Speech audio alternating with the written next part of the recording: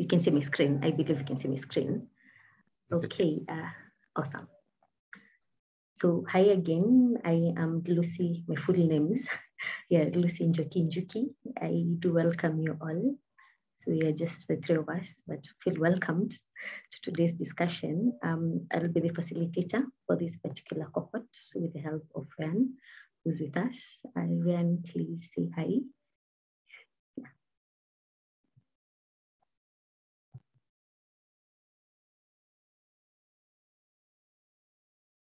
I cannot hear you. No, you're good. No, I'm saying, please say hi since you are my, my co-facilitator, yeah. Awesome. I'm Ryan Metcalf. I'll be assisting Lucy with this particular cohort. We are going through some initial book club setup features anyway, and we'll get those resolved for next week as well. This will be my, I'm going to put it at 9th book club, 10th book club in the R4DS community. At this moment, for about the last year and a half, I've been extremely active with many of our book clubs. Some of them have a tendency to trail off towards the later chapters of a book club. Usually we have scheduling conflicts, and so therefore sometimes people will start to come in and out, etc. It appears we have 3 individuals today with this particular initial entry. I was in the cohort 2 version of our Mastering Shiny book club. If send that link to the repo real quick. That John did reply a moment ago and mentioned that we are going to be updating / committing to this existing book club. So these slides will be active, and then what we're going to do is a pull request or branching, I guess, to your local copy, and then as we update, change, modify, etc., we'll push back to this repo. Okay. Okay, thank you so much, Ren. And so for today's discussion, we'll first of all start by introducing ourselves. You can tell us which country you're from and what do you do. And then so Ren and I were stuck in creating some polls. So we'll use the chat. Yeah, I think chat will work for today's session. So yeah, but I can start, or either you can start. Okay, let me start. So I am Lucy again. I am from Kenya. Yeah, at the moment I'm from Kenya. I am doing my master's, my MSc, sorry, Masters of Science in Statistics in Data Science, while specializing in biostatistics at Hadley University, but I'm doing the distance learning program. So I am, doing from my home country. Yeah, I am also the organizer of Art Ladies Nairobi, and so far we have had a very good ride by promoting gender diversity in the art community in Nairobi, Kenya. Yeah, thank you so much for being here, and I look forward to learning with you all this book. Yeah, I firstly learned of Shiny apps last year, sorry, not last year, 2019, no, 2020, sorry, yes, 2 years ago. And they blew my mind. I was like, this can't be possible. Just writing a very small piece of code and generating a web app, this is quite fascinating. So I created one, which wasn't really good. And right now I look forward to gaining more knowledge and creating a better one. So, yeah, I will just, Brendan, please go ahead and introduce yourself, and then we'll be followed by Ryan. Okay, hello everyone, my name's Brendan.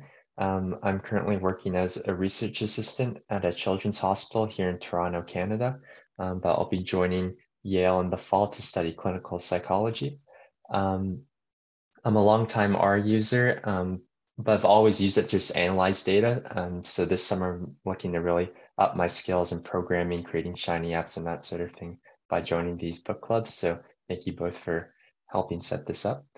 And I've created a couple of Shiny apps. They've been more for didactic purposes, so to demonstrate various statistical concepts, but I'm looking to also improve my skills there. Awesome. Ryan? Again, I'm Ryan. I am also in the same book club with Brendan in the Our Packages book club. So that's nice to see you again. In relation to using Shiny, I've have multiple avenues that I've exercised this web app with. I am a training manager for a rail vendor, an OEM, original equipment manufacturer. In that context, I've used Shiny for scheduling for classes, being able to coordinate workforce, etc. I've used Shiny in a pseudo statistical manner, but I've not been very good at rendering statistics. So that's a learning curve for me. In relation to HTML and just all things web development, I am a senior tech writer as well. And so I exercise a lot of our uses of core HTML. In the previous cohort using Mastering Shiny, there were points within the document, or my intent for this second round of Mastering Shiny book club. I want to bridge the links of how our studio as a service, or the R language itself, renders that HTML output, and then how to access both cascading style sheets, JavaScript, and reactivity in general. In attendance, or in addition to Mastering Shiny, I was also part of Russ Hyde's engineering production grade Shiny apps last book club as well. And that book was written by Colin Fay. If I'm not mistaken, I think that's Jumping Rivers, but I need to confirm that before I state that for sure. It's a company out of England or Britain that focuses on learning development and statistical modeling in general. They're very web-centric output. And so between those two book clubs, learning how to author in R, render in Shiny, and then also manipulate the under the hood JavaScript and cascading style sheet components of it. I think that's all I was going to say at this moment, Lucy, if we want to keep going. Okay, yeah, awesome. I thank you so much for introducing yourselves. And I think by introducing yourselves, we have answered the two questions that if you've ever created a Shiny app. So all of us have, and how was the experience? I believe in our answers we have. Mine was exciting. Yeah, Ran has described, and Brendan has described as well. So thank you. So as we have done in the other book clubs that I'm glad all of us are part of, is that we will discuss the chapters. For this book, it is 23 chapters. And this is the Mastering book by Dr. Hadley. So we will be meeting each week at the same time. And so for each chapter, one of us will lead the discussion. So these are just the norms of the book clubs. And I'd urge each of us to participate, as it will first ensure that we all read the chapter, and it will also enable us it will seal the understanding, of the chapter. So having said that, there is a sign up sheet, and I can, copy the link.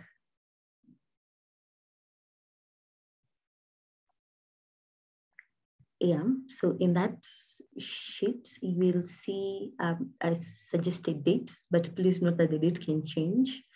We have the different, first of all, it has been divided into 4 blocks. That is the 4 parts of this book. And the chapter number, the chapter name, and lastly, whoever will be leading the discussion. So I have volunteered to lead the first chapter. So we'll start today a bit, and then so I am really requesting you to participate by signing up, and let's get this cohort going. Okay, so for the learning objectives, I suggested we use the previous cohorts, but please feel free to update this if you disagree or you have other things to add on, as this is a collaborative open source project to create these notes. So the book club repo has been shared by Ran, And Ren will, as I finish up, Ren will tell us about how to go about it. So if you have never worked with a GitHub before, Ren will guide us. And lastly, the Mastering Shiny book, the link I will share shortly, the open source book that we'll be referring to. And if you're looking for a Shiny project to get some experience as we read this book, please feel free to join the Book Club channel. And so in there, we'll be discussing the ways to improve the book club sign-up experience. Yeah, kind of like an assignment after what we discuss here, which is kind of like a class. Yeah. And so please note that John will share the recording of how to contribute walkthrough that was done by Cohort 2. So please be on the lookout for that. And I invite Ren again to tell us about the Git repo and if he has anything else to add. And I so look forward to learning with you all. Thank you. So I'm going to, Lucy, if you don't mind, I'm going to share screens real quick. That's all right. And let me move this screen over here. We are doing this completely live at the moment. So let me make sure that I'm sharing the correct book club tab. Move that window present. There we go. And let's request sharing. And we're going to do desktop 2 and share. Outstanding. All right, so what I'm showing here is going to be our book club, R4DS book club, R Shiny, Mastering Shiny, mshiny. And this was the link that I posted in our chat window for this Zoom session.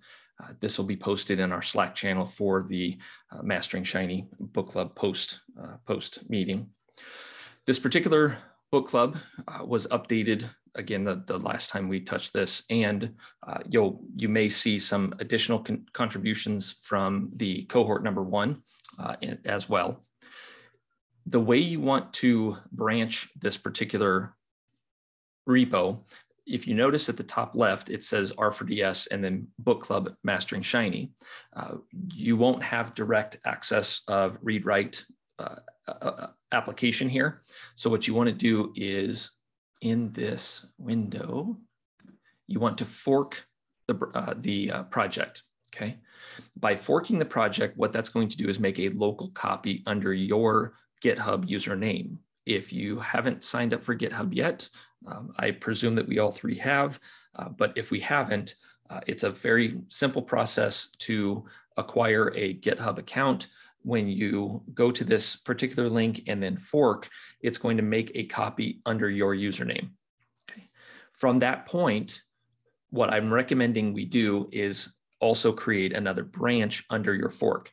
So again, forking is making a copy for you.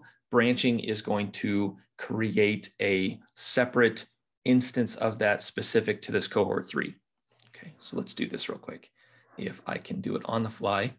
I'm going to just go to my book club cohort number 2 version, and I'm going to create a new branch of that. So let's go to my repos real quick, and we're going to go to Mastering Shiny, which will be down here a ways. There we go. Now, the difference in this particular screen is now we're looking at my version or my copy. And the key here is what you'll notice. So this is a branch actually from Colin Berkey, which was the cohort 2 facilitator. So this is probably not an area I want to be in. So I'm going to go back up a version. Let's just fork this over again. So we'll do this on the fly. There we go. Create a fork. So while this is happening, again, it's in the background that this is happening, but fork copy of your repository. Forking repository allows you to freely experiment with changes without affecting the original project. Again, we don't have read-write access directly to the R4DS communities version of this book club. So we've already forked that. I'm going to say that I may have to change this slightly. All right, I'll go ahead and just do Colin's version of it then. So what we're going to do here is we're going to create a branch. And to do that is right underneath here, you'll see that it's currently under main. So we're going to change this. We're going to create a new branch. And let's call this, I need to.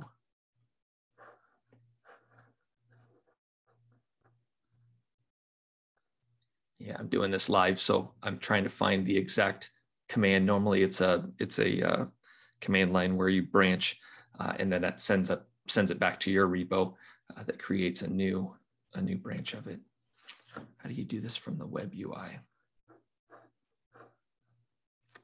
Brendan, are you familiar with GitHub and how to actually commit or create a branch of a repo? Have you done that in the past? I've done it before, yeah. Is there a web UI version of it, or is it from command line that we need to branch it from? Yeah, that I'm not sure. Okay, I don't recall if there is a manner in the from your web UI that I'm showing here. If I go back one level.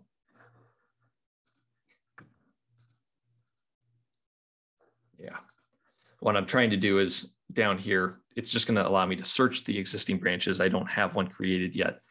So what we want to do is generate a new branch of this particular code, but I don't know if you can do that from the web version of GitHub. I think it's a direct command line entry of doing that. Let me find that real quick. Lucy, I'm going to stop sharing and I'll search for that particular string of text and I'll post it into our channel. Ultimately, okay, when you pull that information down, pull your GitHub repo down, you're going to get this long string of web URL specific to your username and then what the repo's title is. By selecting this particular link, pulling it down local to your machine allows you editing capability. So now the repo is mirrored or copied to your local machine. You make your modifications, you change everything that you do, and then we can push those changes back up to our repo. Let's do this real quick. Lucy, give me one more moment. I'm going to try to change to a different repo here and see if I can just open up a different R session here. Yeah, I was doing chapter 23, which was performance at the very end of that book club. So let's open up this initial chapter 1 version. So this is our cohort 2 version. I'm assuming this was probably generated by Colin when we created this last August. In this particular case, if I modified this, let's say, hello, this is an update to cohort 3. All right, and if I save that file, what I want you to see occur is you'll see that it opens up here where I have a modification, okay? Yeah. So we're gonna select that and we're gonna commit that change. That's not where I want it, there we go. We're gonna commit that change. This opens up another window where we can enter our change notes. So let's say updating chapter 2 or chapter 1 for cohort 3. There's a limited amount of characters you can put here. There we go. So you can see, I think it's the same as like 160 characters, but, and then we commit. Once we commit, that stage is local to our machine. And then after that stage is complete, then we will push. Move that out of the way for a second. Close that and we push. And so now what that did is it uploaded to my personal local copy. Then I would create a PR request, pull request, and send that over to our R4DS communities version. And we'll review that pull request, we'll accept it, and then we'll incorporate it into the existing. And that's kind of a GitHub workflow of changing, committing, et cetera. Okay, thank you. I'll go ahead and stop now. There we go. Okay, thank you so much. That was really helpful. Yeah. So I want to start, like we look at the very chapter 0 in the preface and what we'll be covering. So at least we have a gist of what to expect. Yeah.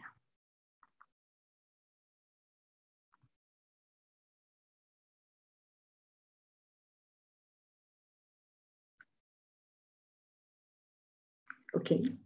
I think my screen is visible enough. So I've shared, oh, sorry, I haven't shared. Yes, you just allow me for a minute. Let's share that book.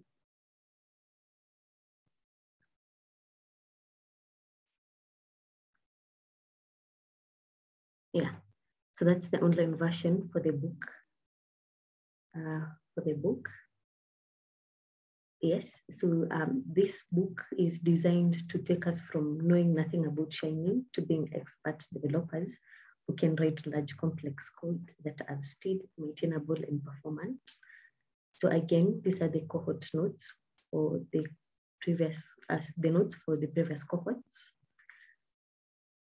So let's start by introducing what Shiny is. So Shiny is an art package that does allow us to create rich interactive web apps. So Shiny also allows us to take our work in R and expose it via a web browser so that anyone can use it. Secondly, it's that Shiny makes it easier to create web apps, and that is by firstly providing a carefully curated set of user interface functions, UI in short, and that generate HTML, CSS, and JavaScript needed for the common tasks. And the author, Dr. Hadley, also said that, okay, we don't need to know the HTML to be able to write the user UI functions. Yeah, so that's good. But then if you want to do, I realized in the Shiny contests that these two come in handy.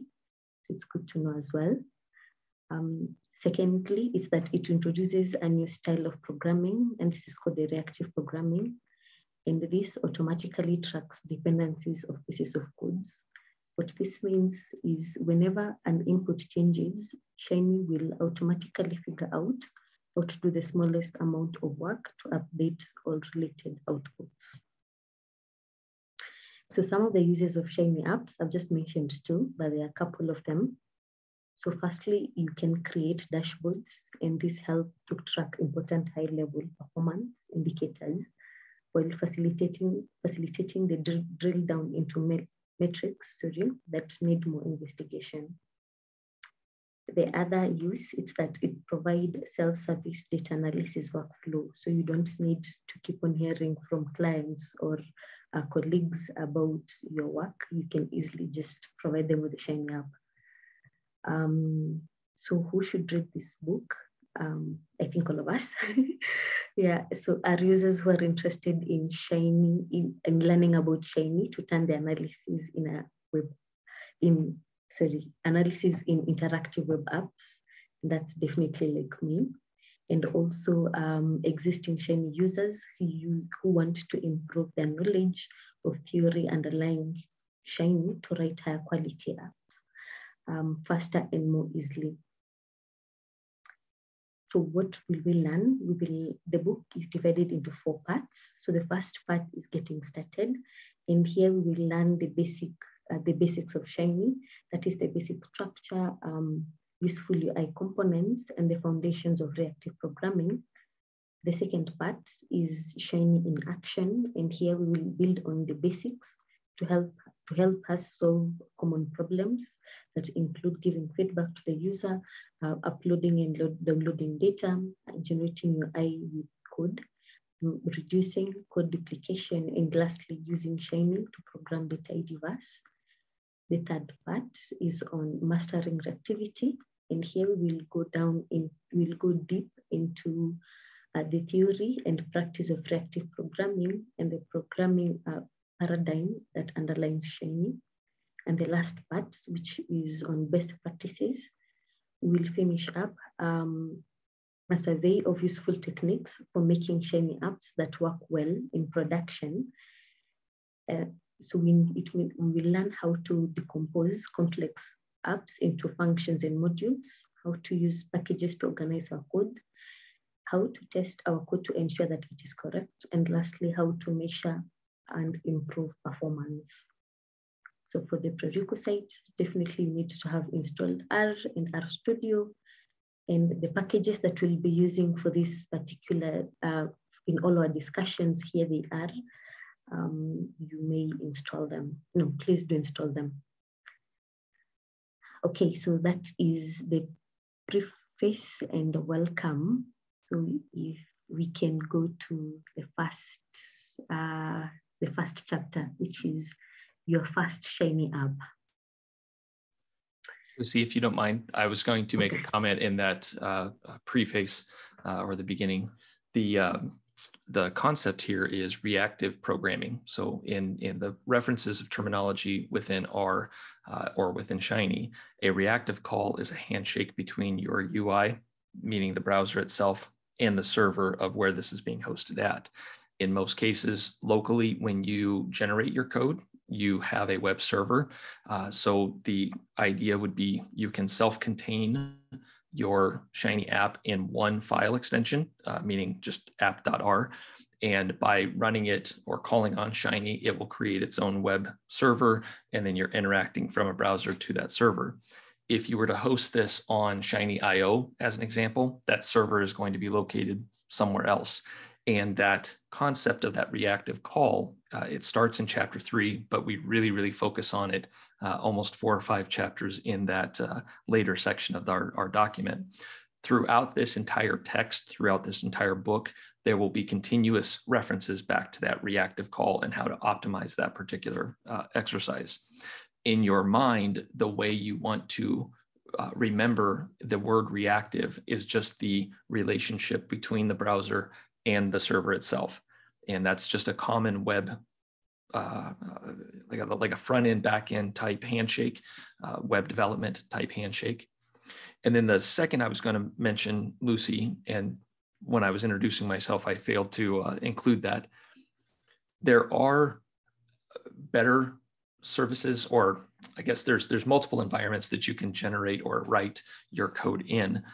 We're not talking about just the operating system between Linux, Windows, or Mac computers.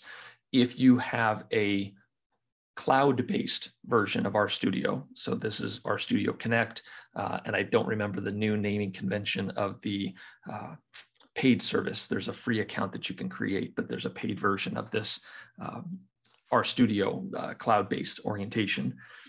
Shiny apps development on that cloud-based service can be tricky because it doesn't create that, it creates the server, but you're not actually working local to your machine, right? So the code doesn't open up in your browser.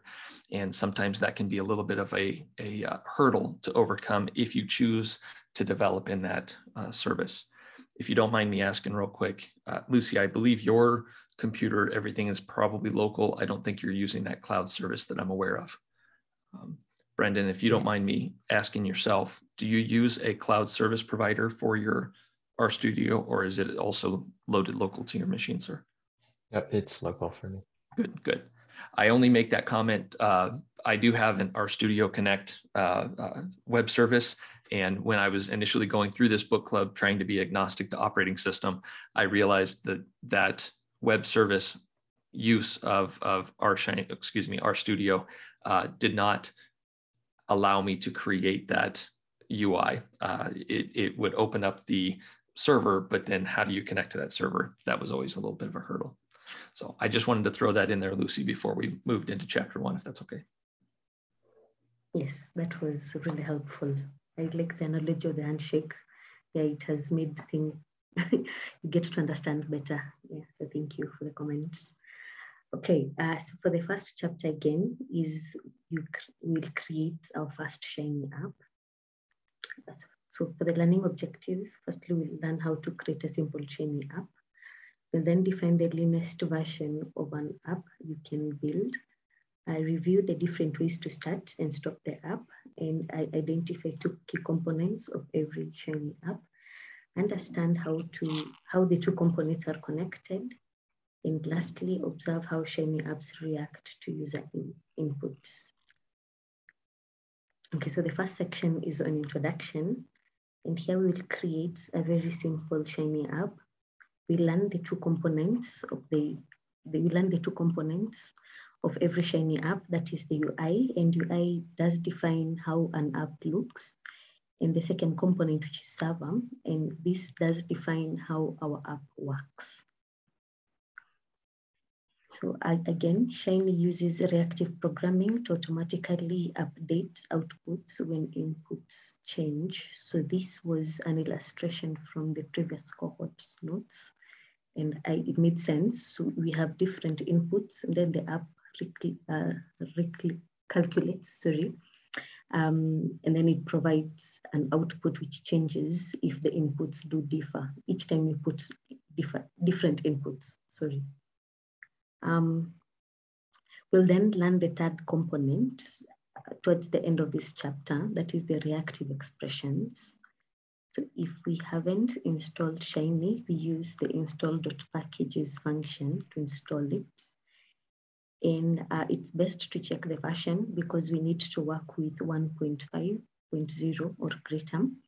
So I did check the installed version, which was 1.71.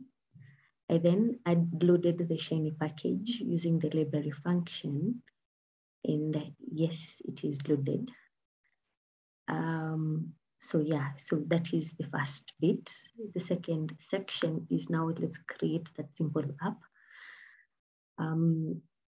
So we can create a simple app by creating a new directory for our app and then adding a single file, the app.r. So this file tells Shiny both how our app should look and how it should behave. So what I did, I think if you can see this script, so I created the app.r script and I loaded the library Shiny. So I have the UI, and I have the server, and then I have, then I have this function to be able to run that app. So let's discuss them, then we'll see how, okay, we can run this app first.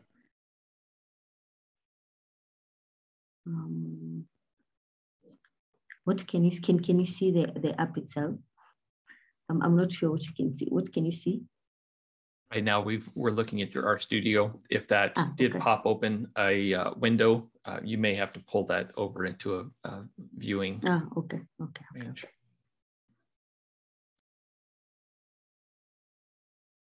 There you go.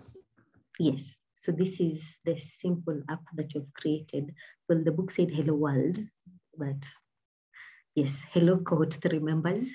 So this is basically the user interface, but for this app, we don't have the server yet. Sorry, yes, how the app should behave. We just have whatever that you're seeing, but we'll be covering that as the chapter unfolds. Okay. Lucy, we do have Mohit that has just joined us as well.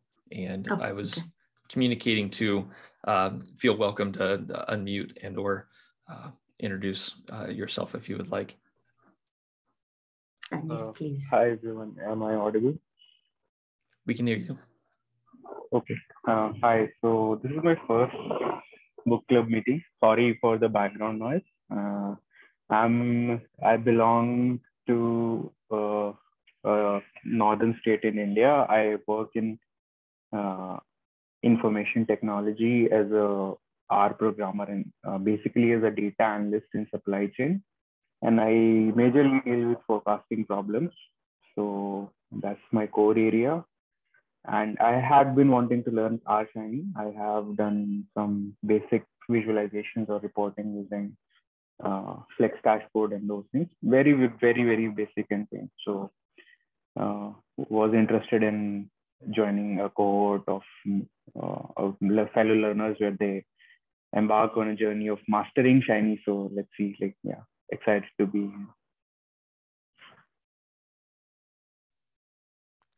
Awesome.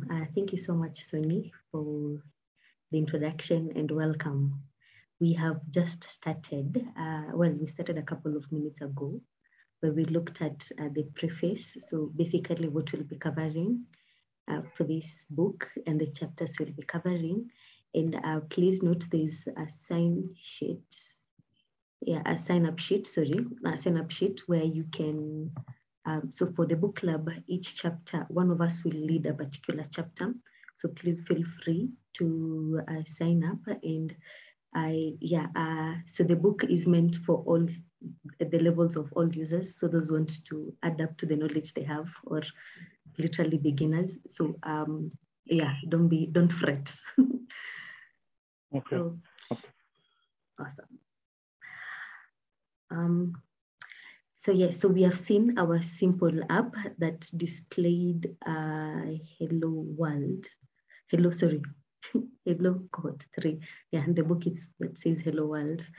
Okay, I have to stop sharing it, or what can you see? I need to, sorry, this is, the next time it will be better. What can you see? Can you see? Currently it's your applet, the web applet is open. So I have to, Now you can see our studio, right? There we go. Now we're back. Okay. Okay, so from this code that has the library, UI, and server, and Shiny app. So these are the things that our app does. So we see, first of all, it calls the library Shiny, and this loads the Shiny package. The second thing it does, it defines the UI, and this is the HTML web page that we humans interact with. And here we see a page that only contains the words hello Cohort 3 members. And the third thing that it shows is that it defines a server function, and this shows the behavior of our app. Like I've mentioned, for this particular app, it is empty, as our app doesn't do anything yet. And the fourth thing that we see is that it executes the Shiny app, having the UI and server parameters. And what this does, it is to construct and start a Shiny application from the UI and server. So next, we are provided for our studio tips to create a new app in our studio. So the first one is to create a new directory. So here, file, and then, it was, I think, here, and then you create a new project, either that, the file, the new project, or here, just a new project. Then you specify that, you select a new directory, and also you choose the Shiny app application. So that is for the first part, the first tip, sorry. The second tip is then, if you have installed and created, if you've already, created the app.r file, you can quickly add the app boilerplate by typing the Shiny app and pressing Shift Tab. This was really mind-blowing. I didn't know that. I found that to be quite fascinating. That Shiny app call, that function call, creates that the text. So from the programmatic actual package of Shiny, it generates that initial text entry. The one comment here on this second bullet where you have app.r, if you were to follow the new Shiny app from your RStudio, there is somewhere in that workflow, there's a selection check mark where it says, do you want to create a single file, app.r, or do you want to separate and have UI.r and server.r? There is no good or bad for selecting the two. And we will find that through mastering Shiny, or if you were to continue your education into the engineering production grade Shiny apps, what you will find is it's actually better to have two separate services for UI and server. You just need to make sure that those are both in the same directory when you render your application so that it can call on both services. The reason you want to separate them, as your Shiny app grows, the actual linear text starting at line number 1 all the way to infinity, however large that file becomes, the instructions you're providing to that Shiny app, if you start to separate and make those very specific function calls, documentation, the server calls, etc., if you put them in their respective places, it makes your overall application easier to maintain as it grows into a larger service. So just a comment there between the app.r and then the option of creating the 2 different directories. Oh, okay. Thank you. Okay, sorry, I was taking notes. Yes, so for today's discussion, I had only prepared till the first 2 sections. So I was thinking we proceed with the from 1.3 that is running and stopping. Yeah, if it is okay with you all. Here is Lucy. If you don't mind, I was just going to point out before you move from this particular screen, if everyone can focus their attention on the top left corner, sorry, top right corner of Lucy's screen, you'll notice that you have a run app function that was called, that generated your web server, the applet that Lucy was sharing a moment ago, where it has welcome cohort 3. The second line of text, this blue text, says listening on HTTP, and then your loopback service 127.0.0.1. That's actually pointing back at her computer. That's where I won't call it magic of URLs come in, but it's really a focus of us as authors of this Shiny app to recognize that she created a web service. RStudio, or the Shiny package, created a web service on her machine, and then she's pointing back at her computer, and specifically in this particular case, it's port 6717. Now that port identification is randomly selected, so depending on how many different web utilities you have running on your machine, you may see that it will auto-generate a different port. That's okay. Just know that you're pointing at that service. If this were a cloud-based orientation and you ran your code, that particular URL, you may have to point your web browser at that IP address or URL and the port identification for you to render or to interact with the server. So, and this is, Lucy, the purpose or the intent of why I'm explaining this concept. A lot of our cohorts, or a lot of our staff, or sorry, our book club members throughout many, there's an underlying technology, HTML, that's being rendered here. And a lot of team members are very good at data analytics, data science, statistician, some computer science, et cetera. But we may often miss the, I guess, protocol of how all of these services come together and operate. So as we branch from our comfort zone of RStudio and we start interacting with this more web browser form, we need to start recognizing this more web technology concept of namespace variables, reactivity, the comment I was making about the handshake between server and client. So the initial run app creates that web server. It creates that small applet that you can interact with. Just throwing that in there. I'll come back to this topic probably quite a few times throughout this particular book club. Awesome. Okay, is there anyone who has a question? Tell what you have covered so far. I don't hear any question. Okay, I will stop sharing my screen. So let me share again. Or you can see, okay, I can easily just share again. The sign up Google Doc.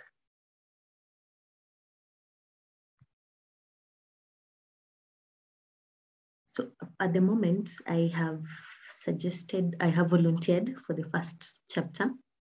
So I have volunteered for the first chapter, and Ryan has volunteered for the second and the sixth chapter.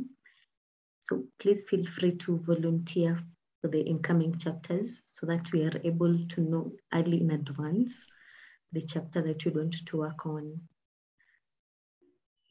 I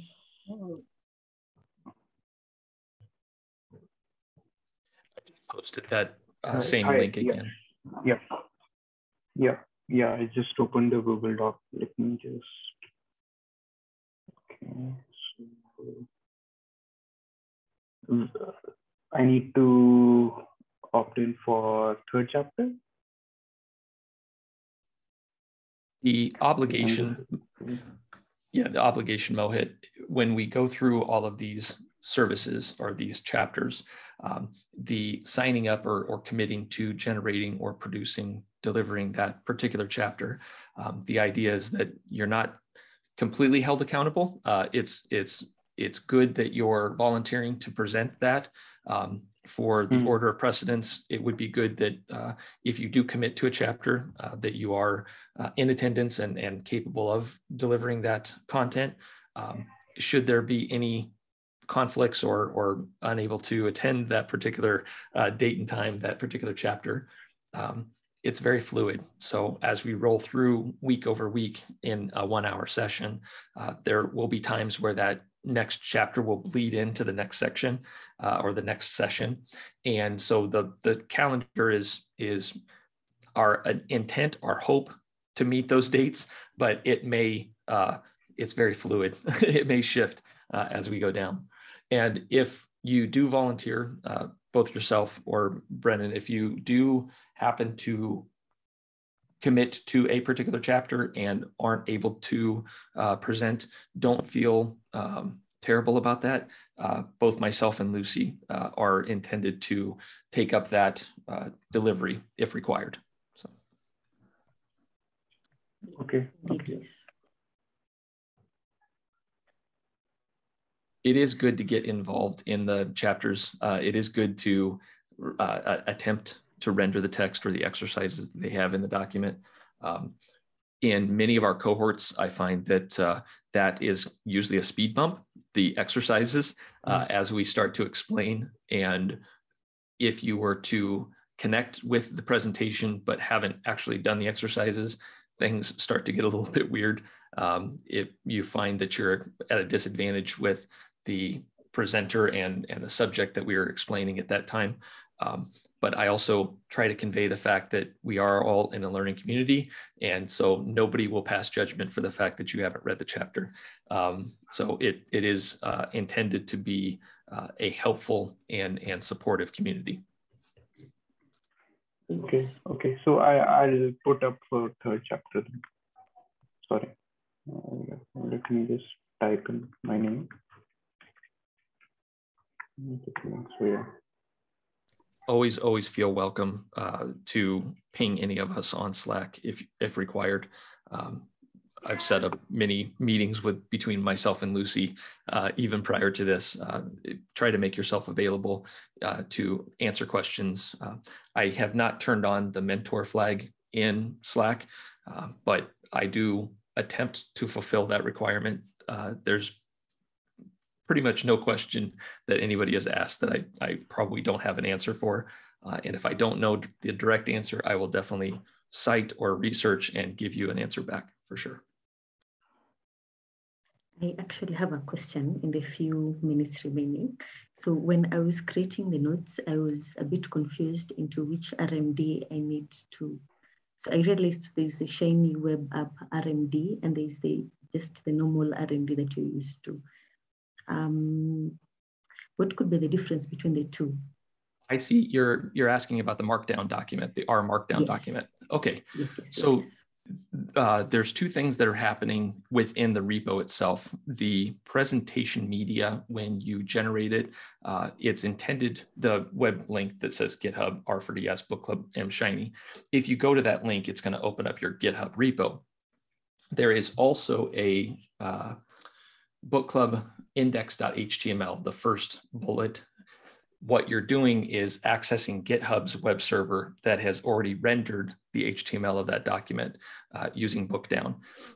To answer your question, Lucy, in respect to the RMD files, when you are generating or documenting the RMD file, stitches or knits is the right term. The book, R Markdown is the package, and then Bookdown is the second package. Bookdown is what generates your RMD file into the overarching chapter lineup. So when you stitch or when you knit the book and you have your left-hand side table of contents, sometimes you'll find that if you're only knitting that one file, if you select another chapter, it hasn't generated that code. And so there, it just shows up a white screen and you have to close it and reopen it again. If you go to the actual Bookdown, that is a more collective whole of multiple RMD files together. So what I'm trying to convey is that there are multiple RMD files contained in. All of those RMDs become your presentation media. So we are using R Markdown for presentation. And I can show you that. I know we're getting close to the end of our time here, but if you would like, I can jump in next week and briefly talk about that kind of RMD concept, R Markdown concept. Yes, that will be really helpful. Yeah, you bet. I actually didn't know the Shiny App RMD did exist till today. So yes, please. Okay, I think we can stop here and we can proceed from next week, same time, and we'll proceed with the first chapter. And so like I've mentioned, there is, if you want to do like an assignment, kind of like an assignment after our discussion, there is the how to contribute, and there will be a walkthrough video that will be a recording, sorry, that will be shared by John. Please be on the lookout. It's just the Mastering Shiny, the book club channel. Yeah, and yeah, feel free to reach out and join the book club channel and engage in the conversations. Yeah, that's it. Yes, I think Sonny, I hadn't mentioned that to Sonny, so I thought you should know as well.